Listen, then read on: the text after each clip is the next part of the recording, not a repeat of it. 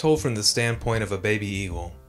Skye's High-Flying Adventures, How Skye Gets His Name by Dudley King III is an inspiring children's book that will capture the imagination of readers young and old.